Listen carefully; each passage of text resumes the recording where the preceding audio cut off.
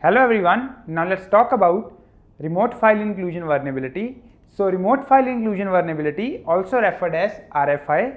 So in remote file inclusion vulnerability, attacker or penetration testers tries to include remote files which are hosted on a different web servers. So these files are specially web shells, and if you don't know what is the web shell, so a web shell is a small piece of code which is written in different programming languages depending upon the web application. So through web shell one can access the remote server. So all we have to do is we just have to include a remote web shell inside the web application, which is remote file inclusion vulnerable, and once our web shell is included in that web application, then we can access its remote server. Now let's see how we can exploit remote file inclusion vulnerability. Now let's have a look at remote file inclusion vulnerability, that how it works. So here you can see my notepad files which we have created in the last video while doing local file inclusion vulnerability test. So here are some URLs. So let's analyze them. So here you will see that the page parameter is actually accepting one file which is included in index.php. So the difference between local file inclusion and RFI is that in remote file inclusion, what we can do is we can include a file which is hosted on a different server, which means the file which are not present on an actual server, but it's hosted on some another server. So now what a pen tester or what a hacker can do, so they can try to include some kind of web shells to the web applications, and if the web application is able to include the web shell inside it, then what the pen tester can do, he can gain a remote access of that web application. Now in order to test remote file inclusion vulnerability is, the first thing is we have to start our OS broken web application where you can see it's up and running. The next thing is we have to start our Kali Linux. Here you can see my Kali Linux is up and running. Now let's do one thing. First of all, let's just open the Mutilday web application.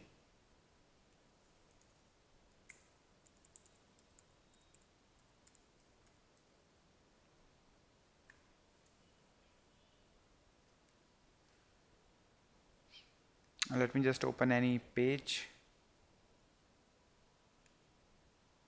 Okay. Now in Kali Linux there is one directory which stores a web shells.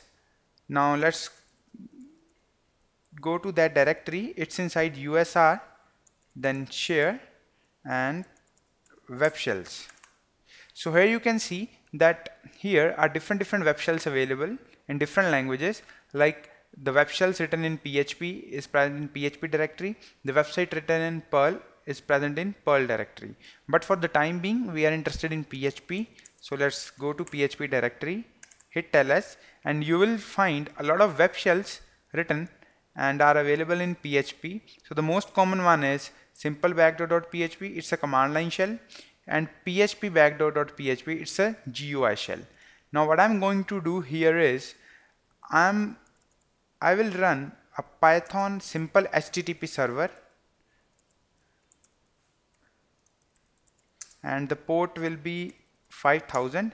Now what it means, actually in Python there are pre-built servers or scripts, so I'm using this script python-m simple HTTP server, and I'll run this server on port 5000. So what it will do, it will actually create a server on this directory PHP, and then I can access this files and try to include in Mutilday web application. But for that we also have to know that what is the IP of Kali Linux. So IP is 192.168.0.135. Now let's do one thing, let me just hit enter, and here you will see that my HTTP server is up and running. Let's go back here, and at this, after this page parameter, now let's try to include web shell remotely by just entering the IP address of Kali Linux.